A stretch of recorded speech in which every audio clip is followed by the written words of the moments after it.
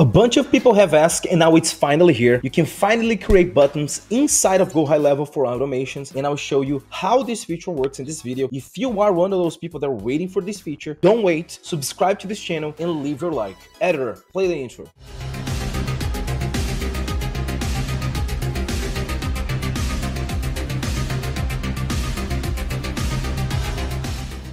What's up everyone? Welcome to another video of my YouTube channel. Lucas Dantas here, and today, before we dive into the content, I would like to thank every one of you. I have just reached 3,000 subscribers. I have been creating content for 3 years now, and in the last 10 months, that's when I started creating content more consistent, and I've seen great results. I've seen how much this channel has grown, so I'd like to thank everyone that have been watching the videos. If it weren't for you, this would not be possible. So with no further ado, let's jump into this content. So here I am sharing my screen with you guys. I already have a video in this YouTube channel where I'll show you how you can create message templates inside of the WhatsApp official API in HighLevel. So if you want to know how to create messages with videos, images, documents, or locations, I'm going to leave a link in the description of this video so you can watch it later. Here, we're not going to waste anybody's time, so we're going straight to the point where we create a template with buttons so you can use in your automation. The first thing that you need to do when you create a template is to set up a name. Then you're going to go through the category. You have two options, marketing or utility,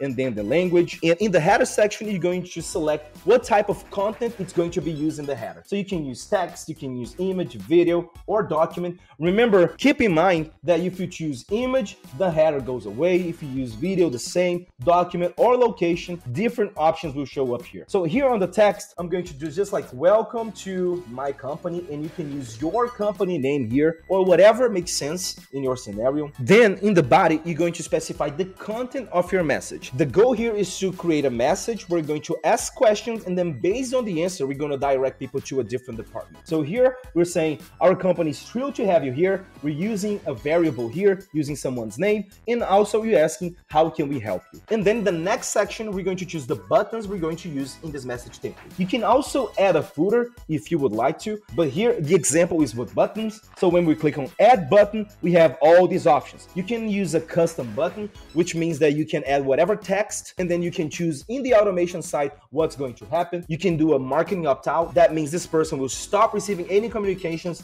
in the WhatsApp channel. You can also do visit website, where you can choose a URL that the person is going to visit. And you can also do call phone number, where you can specify a number, or copy offer code, so you can share a coupon code for people for an offer, for a discount that you may have. Here, we're going to do custom because we are going to do two options. We're going to ask them if they would like to talk with the sales department or with the marketing department, just so we can use this in our automation. So the first thing is to create the button, quick reply, and here I'm going to set talk with support, and then I'm going to add another button saying talk with sales, or let's do marketing, talk with marketing, and then create. And then we're going to send this template to be approved. And after it has been approved, we can use in our automations. Usually this doesn't take more than 1 hour. So whenever you send a template, wait for a little, and then you should be able to use short. We have finally reached my favorite part of every single video, which is automations.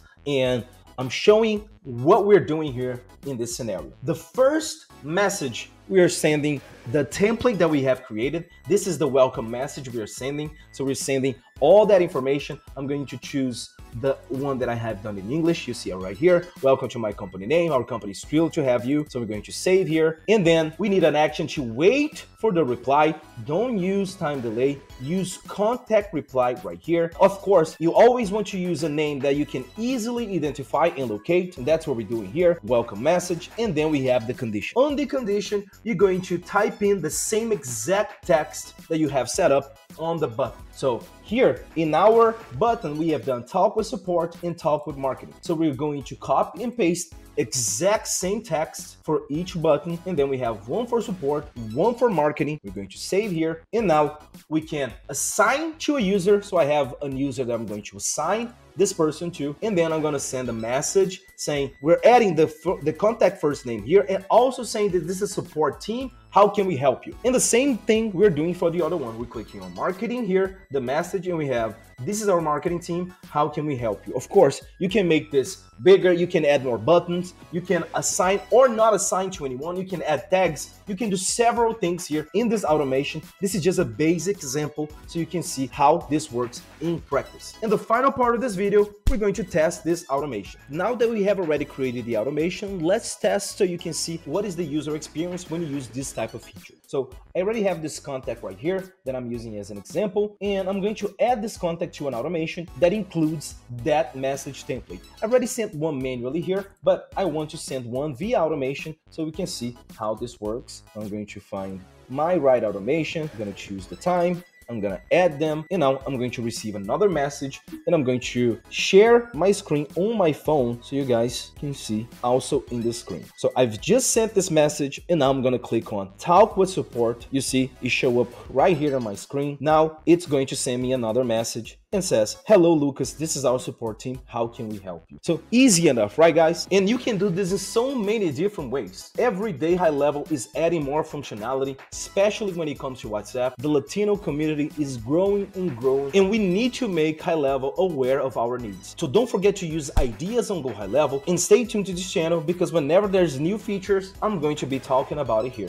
So see you on the next one, guys. And now that you have finished watching this video, I'm going to leave 2 of my other videos here for you. One of them is going to be the algorithm recommended for you, and the other one is 4 ways you can integrate WhatsApp with Go HighLevel.